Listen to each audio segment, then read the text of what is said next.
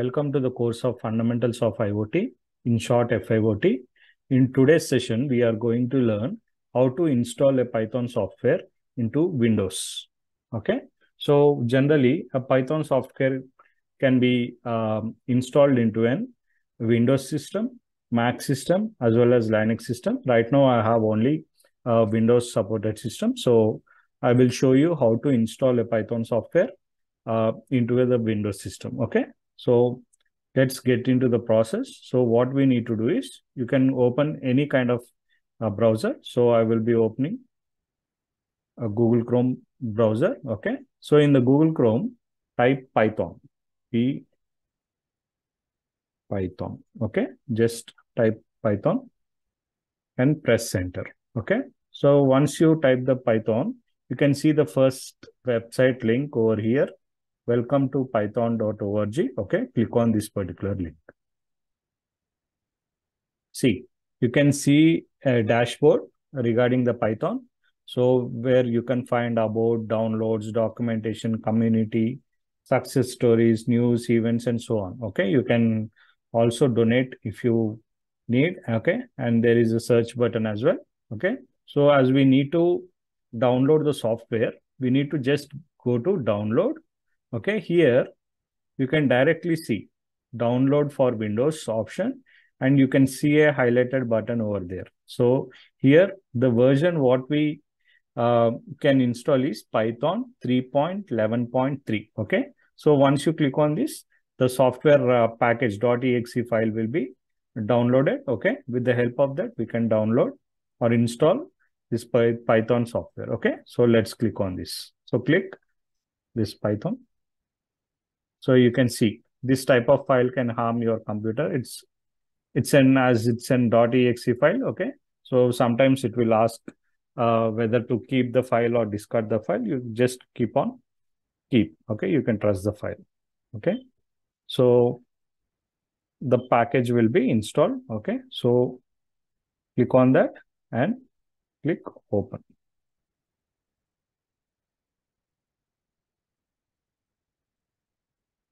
See, this is how an installation a window of the Python looks. Okay, so it's in 64-bit.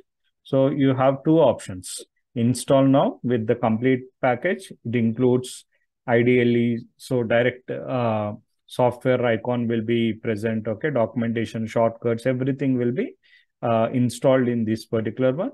If you choose customize installation, we will be having some sort of options where we can select and deselect the options. Okay, so it's better always to directly install this. Okay, such that my location, what it is showing is that directly the software gets installed into the C drive. Okay, so before clicking on this particular install now, you can add python.exe to the path. Okay, it's better to select this. It's a recommended option. Okay, so before going to the installation, you need to select this add python.exe to the path. Okay, and now just click on install now. So you can see the installation process is going on. So you can see the green bar over there. It takes a couple of minutes to complete the whole process as well. See, the setup was successful. Okay, what you need to do is once you see this particular window, you can click on close. Okay, now in order to open the window, as I've already said, we have two methods. One is through command prompt and another one is through directly going into the software. Okay, so let me show you how to go through command prompt. Okay, so what I will do is I will type cmd, or you will be having directly a command prompt over here. Okay, click on that.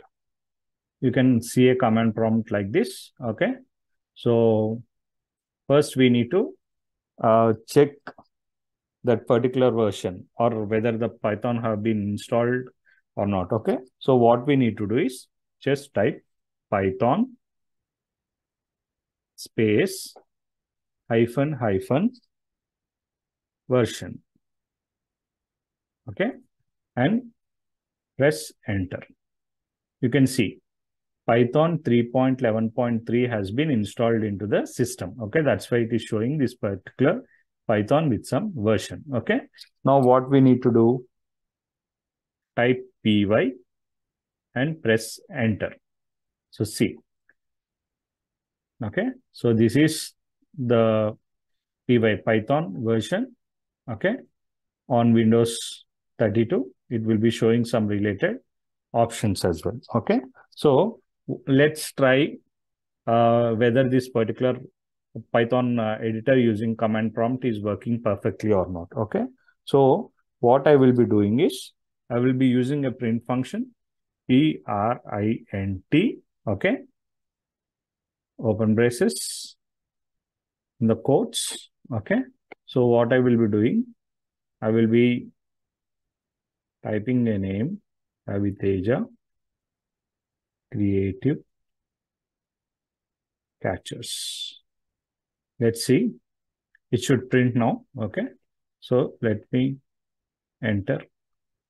See. Aviteja Creative Catchers has been printed on the display. This is how we can execute the files using several functions as well as commands in the Python with respect to command prompt. Okay. Let me close this command prompt. Now I will be showing how to directly use this particular Python. So we have already installed, right? Python. So see, here I have the application. So let me open the Python. This is direct opening a Python directly. See, okay. So let me try with the print function, print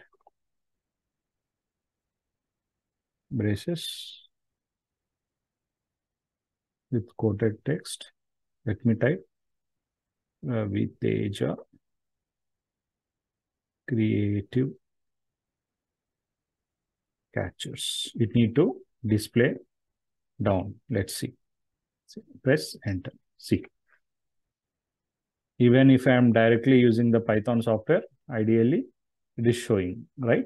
Okay, this is how it can be done, both command prompt as well as you can directly open through the software. Okay, so this is how an software should be installed into the Windows system. Thank you.